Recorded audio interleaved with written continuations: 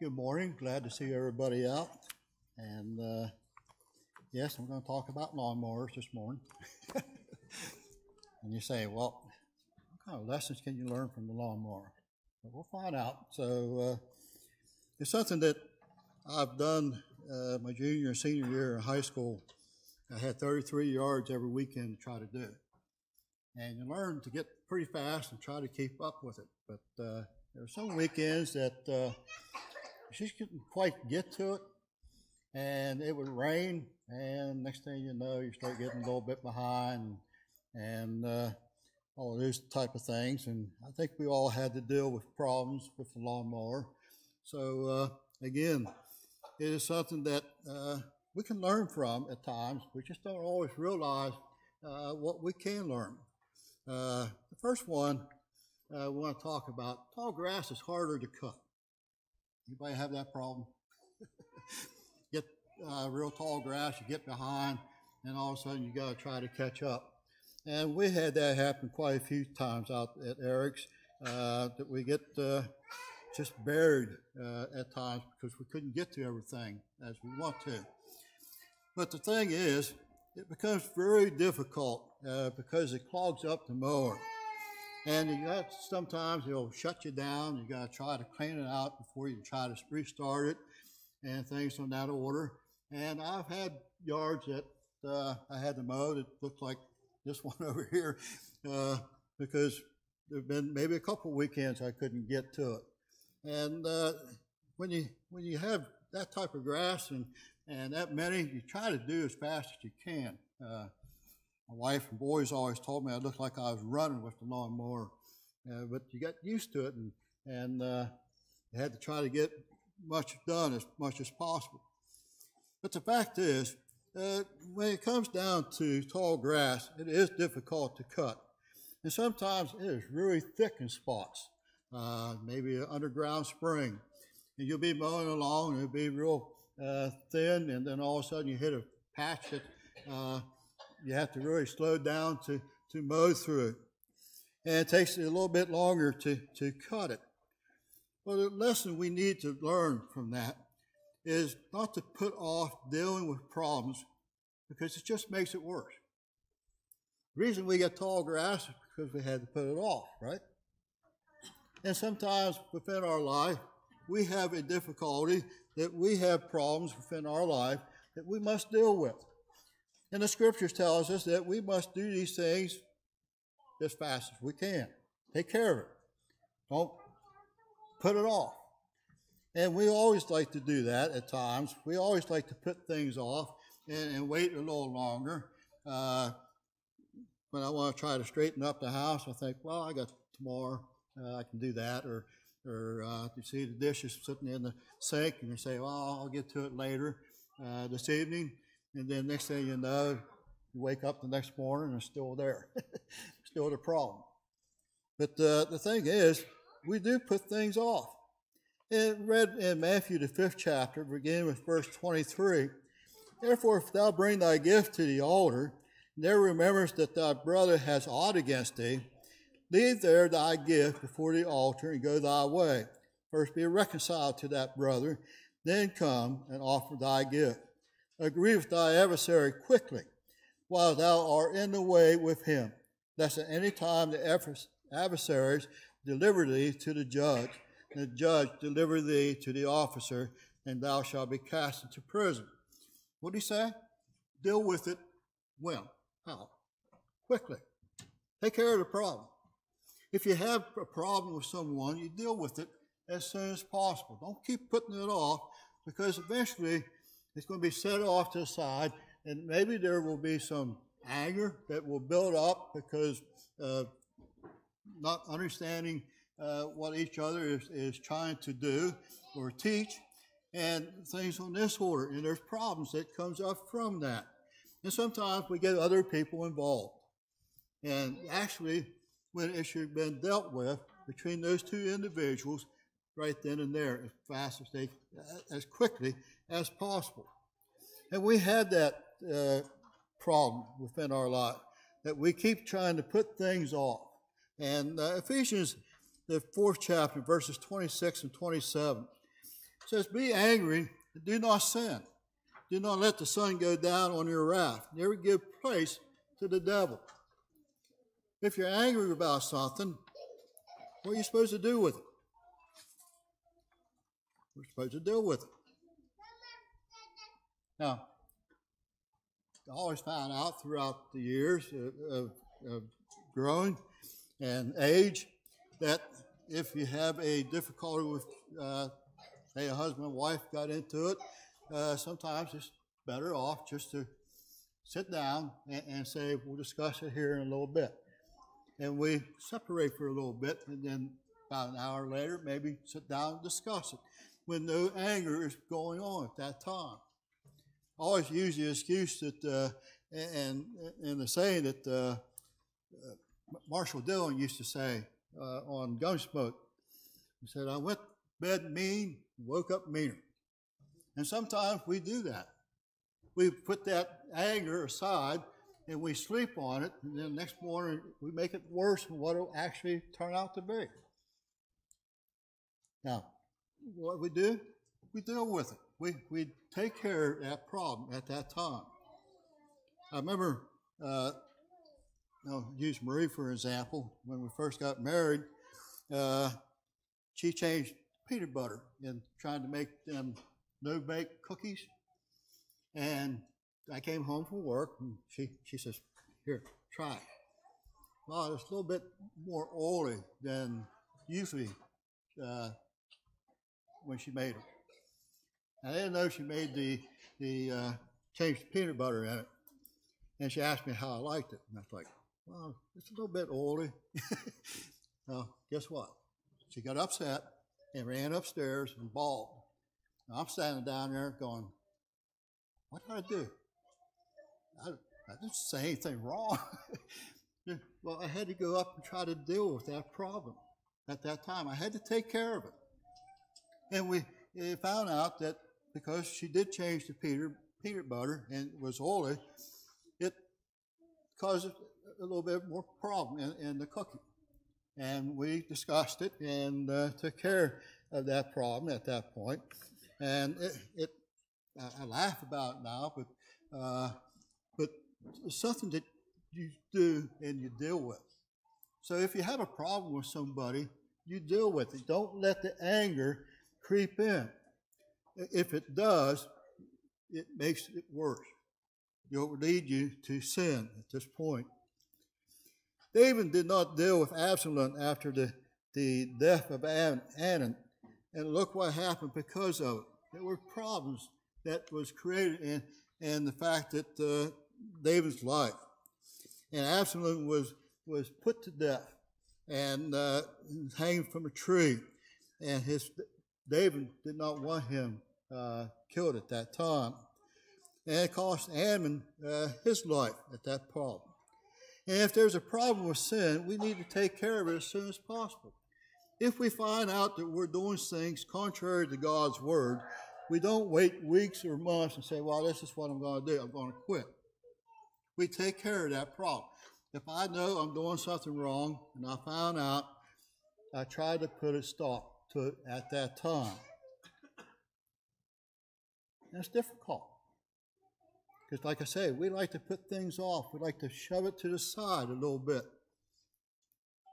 That's why we got wives given that honey to-do list at times, and we got to be reminded because we keep putting it off. But we do that with sin. We keep thinking, well, I'll take care of this sin later as I come along and grow as a Christian. And we need to start working on it as soon as possible. As long as we discuss it and find out what we need to do, we need to take care of it. And that's the same way of cutting grass and tall grass.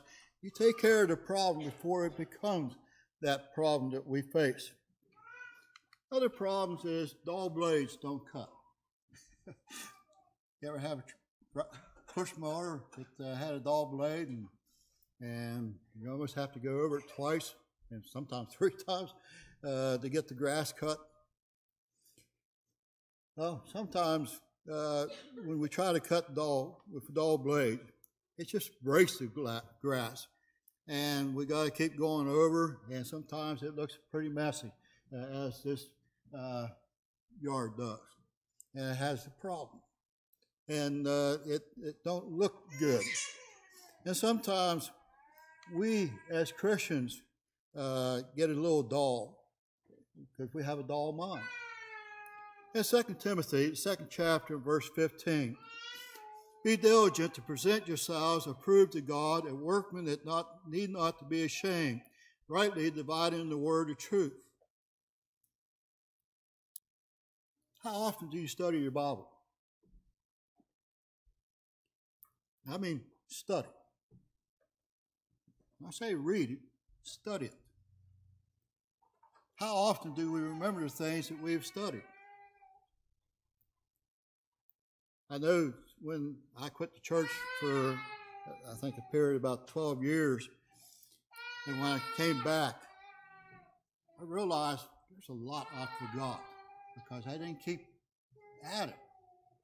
And we do that. And not only do we do that with the scriptures, and we become dull-minded at times, but we do that with other things. My sister-in-law daughter called one night and said, hey, I have problems with algebra. Can you help me? Okay, it's been quite a few years since I've been out of school. Give me an example of what they have in the book. And when she did that, they came back. And I was able to help her. And she was tickled to death the grade she got the following day. But I got dull because I didn't use it for all these years. I had to be brought back to remembrance. And sometimes we do that as Christians. When we study God's Word, we don't handle the Bible properly. And we don't unless we sit down and actually study it as we should. And we can make a mess of things when we try to do something biblically without studying God's law, trying to find out exactly what it is teaching and trying to apply it. We sometimes need to get a little bit deeper in what we discuss in our Bible studies at times and what we do. Paul told Timothy to give attendance to reading. In 1 Timothy 4 and verse 13, till I come, give attention to reading, to exhortation, to doctrine. Now, what do you tell Timothy? You give attendance to that. You can continue in it. Continue reading. Continue studying. Trying to find out all that you can about what God wants us to do. Do any of us know everything that's in this book? I'll be the first one to admit I don't. That's why I got to sit down and study. That's why every one of us got to study. I don't know anyone that understands and know everything that is included within this Bible. Everything. Yeah, I know men that can quote scriptures. Used to be a preacher, Weldon Warwick used to be, when he went blind. That's what he did. He quoted the scriptures. Now, there are those that can quote scriptures, but can they tell you what it means? How to apply it? And most of the time, they can't. And that's the problem. We got to give full attendance to what God has to say. Also, Paul told Timothy, I just read that verse, to give attendance to exhortation. Study it. Teach it.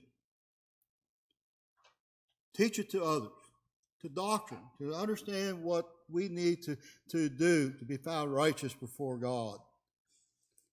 We won't be able to teach others about God's Word if we don't know it ourselves. And we won't be able to obey God's Word if we don't know it. In 1 Corinthians, the 3rd chapter, in verses 1 and 2, and I, brethren, could not speak to you as to spiritual people, but as to carnal, as to babes in Christ. I fed you with milk and not with solid food. But until now, we are not able to receive it. And even now, you're still not able. Think about it. How much have we grown over the years in our knowledge of the Bible? Sometimes we know the basics, and that's all we ever got to do, know the basics. There are deeper thoughts, deeper teachings within this Bible that we need to learn to apply to ourselves. But the only way we can do that is to study and teach it. Get in a little bit deeper. And as I always said, the more you study God's Word, the more you learn, the more you want to learn. Because there are other things and questions that you'll have that you want to get answers for. And we only can do that only by studying God's Word. Turn over to Hebrews, the 5th chapter, beginning in verse 11. Of whom we have much to say and hard to explain, since you have become dull of hearing. For though by this time you ought to be teachers, you need someone to teach you again the first principles of the oracles of God. And you have come need milk and not solid food. For everyone who partakes only of milk is unskillful in the word of righteousness, for he is a babe. But solid food belongs to those who are of full age, that is, those who by reason of use have their senses exercised to discern both good and evil. Again, talks about us being babes. We need to grow. Just like a child is born, you give it milk at first. Now, after it reaches a certain age, you start giving it a little bit more solid food. It got to grow into eating. And we got to nurture that child. And that's the same way as we as Christians, we need to work with those that are babes in Christ and try to get them to understand what God's Word has to say. And the only way we can do that is sitting down and studying God's Word. Now, again, when we talk about a lawnmower, how many times you flooded out the engine? I've done that several times. You stand there and you crank on that string and pull, and you play with the throttle, and all of a sudden you start smelling a little bit of gasoline, and you get that odor, and you know you flooded it. Now you got to wait a little bit for it to calm down before you try to start pulling that string again. Because if you don't, you're not going to get it started. So, again, it is something that we need to apply to ourselves. In Luke, the 8th chapter, verse 14, now the ones that fell among thorns are those who, when they have heard, go out and are choked with cares, riches, and pleasures of life, and bring no fruit to maturity. When you think about a lawnmower getting flooded out, for what? Too much gas. As individuals, when we go to study God's Word, sometimes we let life flood us out. We get flooded by the cares of this world, the worries of these things that are taking place around us. I've known some individuals that are so worried about the things that are going on within this world that they actually have forgotten God. And that's a shame that happens. And sometimes our life is just so flooded out, and the cares of this world will take us over, and we need to learn to put that aside. And sometimes we neglect our spiritual lives because we're so caught, because we're watching TV all the time, trying to find out what's going on. Or it's going to be a nuclear war, or there's going to be wars over in certain countries. We got to keep an eye on North Korea constant on a basis. We got to do this, we got to do that, or our economy is falling apart. Did you let those things really worry you?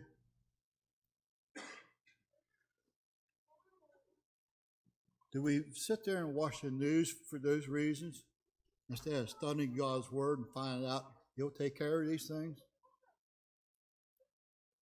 That He'll provide a way for us within this life?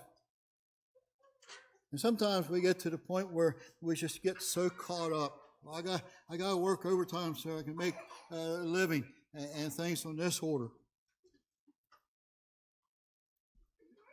It overtakes us. We get so concerned about the things around about us that we actually forget about God until a major problem comes up. You ever think about 9/11? What's the first thing people wanted to do? Go to their churches and tabernacles and whatever, and pray to God to help deliver us from our enemies. And we'd done that for about a month or two, and then what happened? We all got concerned about the world and the things that are going on about us, the me generation, as we call it, the I. How do I feel, or I got to do this because this is what I want. In 1 Timothy, the 6th chapter, verses 9 and 10. But those who desire to be rich fall into temptation and a snare, into many foolish and harmful lusts, which drown men in destruction, perdition. For the love of money is the root of all kinds of evil, for which some have strayed from the faith in their greediness and pierced themselves through with many sorrows. Did it say money was evil? It didn't say money. The love of money. How many times have you heard somebody being indicted because they confiscated money in a wrong way?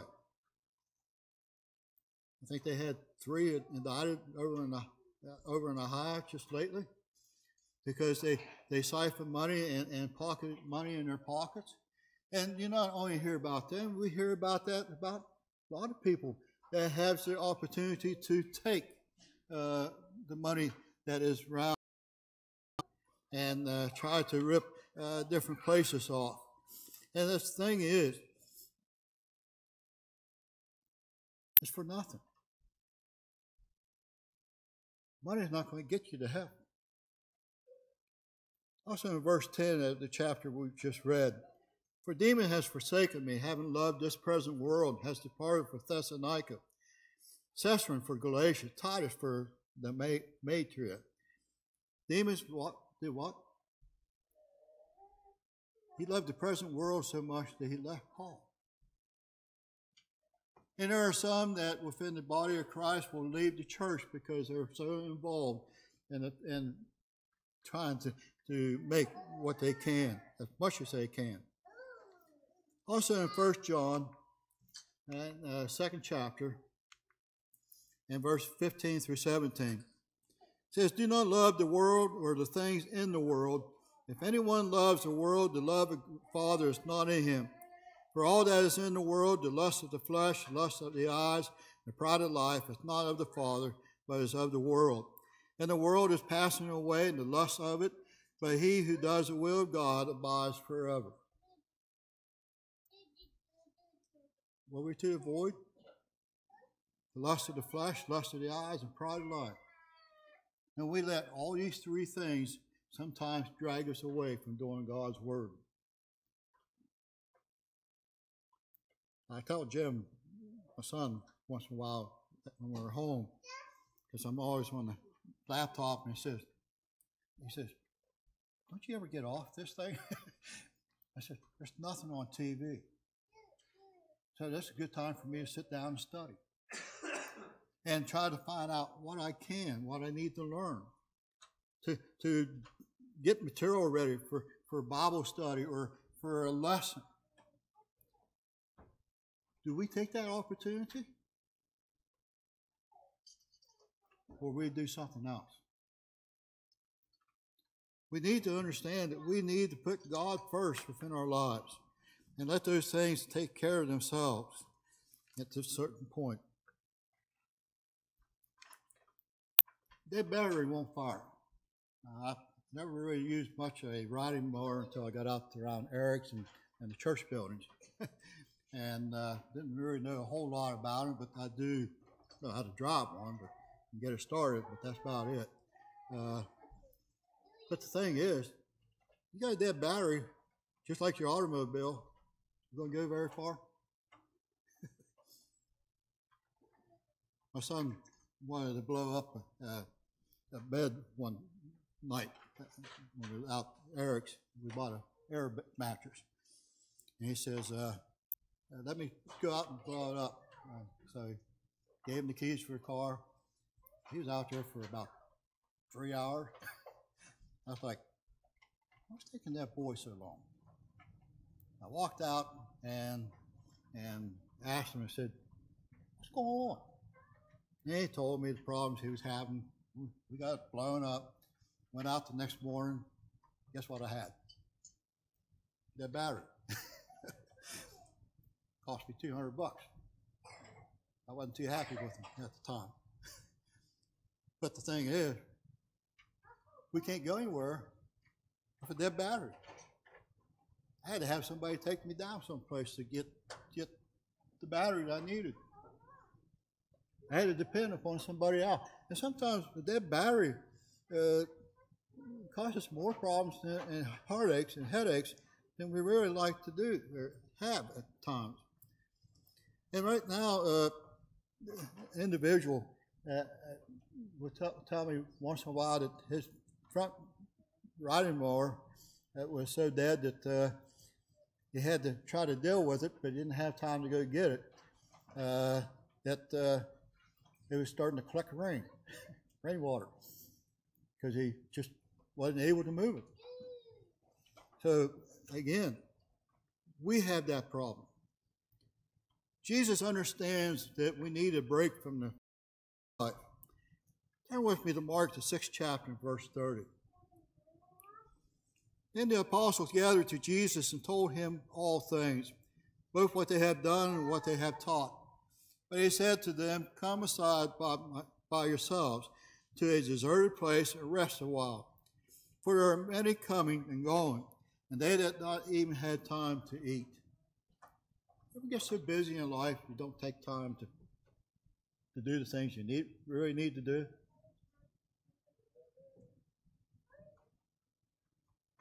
I know I've been harped on. I don't drink enough water. I need to take a break now and then. I was taught and raised that way. You do a job, you get it done, and no matter how long it took, then you quit. Well, sometimes you need that break. And as I got older, I finally realized, yeah, I need to take a 5-10 minute break once in a while. I do need to drink more water. I do need to get away from something and relax. And we all need that. And sometimes, and the good thing about this congregation is when we put a teacher's list up, the teacher gets 6 months to teach. And then what?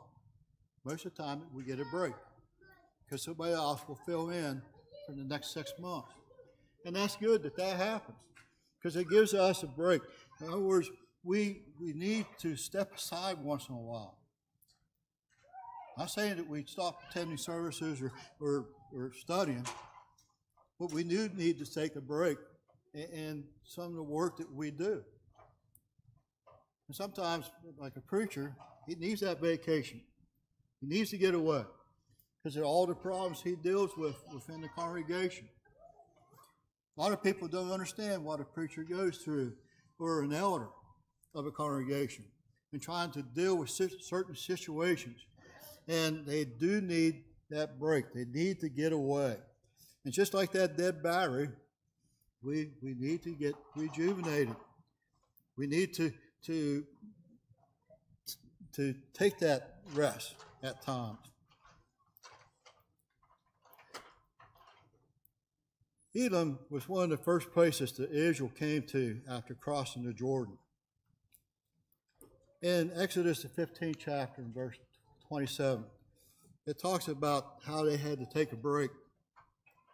And it told us about there's 12 wells and there's 70 palm trees.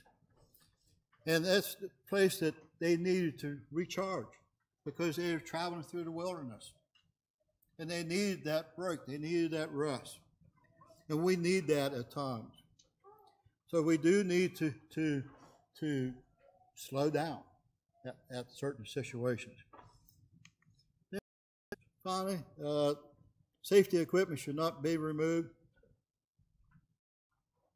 I'll admit I'm guilty of one of them. When I had the push mower and plugging up, I took that piece of plastic off the side so it wouldn't do that anymore because it would catch the grass and keep it from blowing out. You should never do that. I thought of being smart, make it easier. It didn't make it any easier. I had the same problem. They're still plugged up at times because the grass was wet and just caught and just started piling up behind each other. But there are certain things that are on lawnmowers that we should never disconnect. I know some of the riding lawnmowers got a gauge underneath the seat. If you raise up a little bit, it shuts off. Now you got lawnmowers, that push mowers, you got the handle, and you got a little bar that you hold on to and help pull you along to mow. And you let go of that, and then sometimes it quits on you. And it gets a little bit harder to push. So those things are on for safety reasons, to keep us from getting hurt, to have things go wrong within our life. And the fact is that that little plastic piece behind the lawnmower, especially the push mowers, I took that off one time, and on mowing some individual's yard, I always had a habit of putting my foot up when I pulled the lawnmower back. Well, I didn't understand. I was down into a little divot in the yard, and guess what? It went right over my foot. I felt something cross my toes, and I hurried up and shoved it forward and just took the top of my tennis shoe. Well, toes were good, but it was scary, and I thought, I got to quit doing that. And I did. I quit because I want to keep my feet, my toes. But there are safety equipment that God has put in that we need to put in for our protection, and because we need them. We think life would be easier if we do certain things and not do other things. But God has placed those things in His words for our benefit and our protection, our best interest in mind, and many times we don't view it that way. Why does God call us to worship Him every first day of the week? Study His Word, sing praises to Him, to remember His death and resurrection. We know that we need to come together to help us and aid us in our spiritual life, that we get built up with one another. But do we? Do we take advantage of those things? Let's think of some of the ones that we need. Several of them tells us to do things to one another. That's love one another. Owe no man anything except to love one another. For he who loves another has fulfilled the law. We're to care about one another. We need to nurture each other. That's what we're here for, to help us through our times and needs within this life, how to deal with it. And again, we are to prefer one another. In Romans the 12th chapter, verse 10, be kindly affectionate to one another with brotherly love and honor, giving preference to one another. We need to associate with one another more often. We need to be there.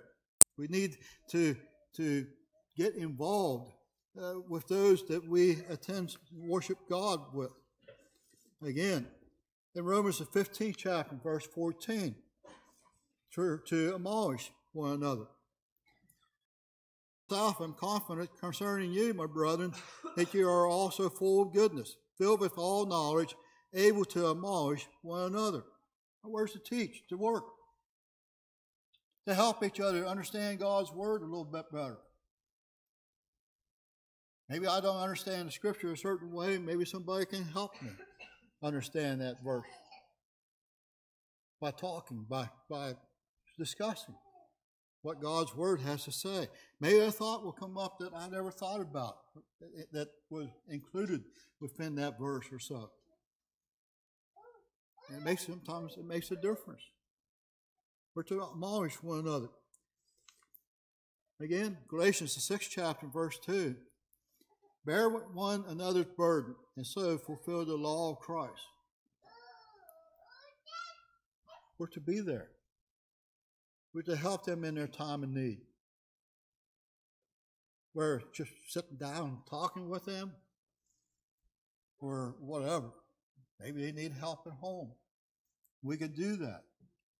We can go to their house and maybe they're not good cooks and take some food down to them, or they cook because they're sick.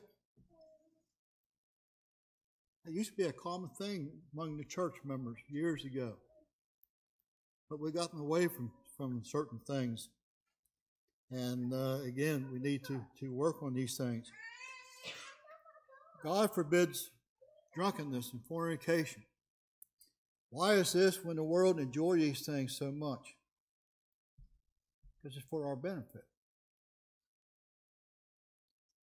You ever see all the problems they have? I imagine each one of us knows somebody that drinks heavily. What kind of problems do they have? What things do they have to deal with? And again, those who are involved in fornication, you hear about all the type of diseases and things on that order, the problems it causes within the family relationship, and those with their children and such. And so many lives are ruined by these type of sins, and that could be avoided if God's word was just heeded. All restrictions God places on His children are there for our benefit and will help us to live an abundant life that God wants us to lead. Turn with me to John, the 10th chapter, verse 10. A thief does not come except to steal, to kill, and to destroy.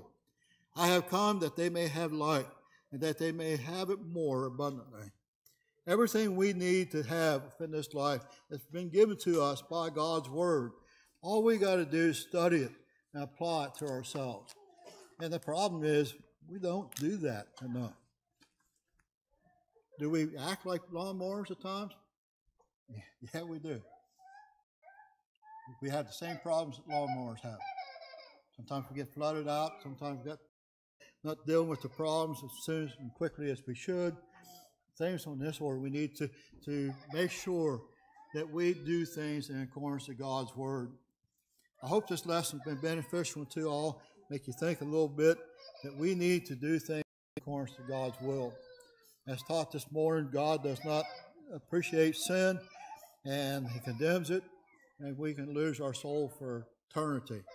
And that's a scary thought, how God can be. But He also can be loving. He loved us enough, He sent His Son down to die upon the cross to relieve us of our sins. All we got to do is become obedient. If you have not become a Christian yet, you must hear His word, believe, repent, confess, be baptized by immersion, and live a faithful life to death, receive heaven as your home. If you become a Christian, you've turned your back on God and fell away, we need to make it right. We need to go to God in prayer. We'll ask for forgiveness of those sins. And we as other Christians will try to help you get through your trials and tribulations. Please, do something about it before it's eternally too late after saying and sing the song,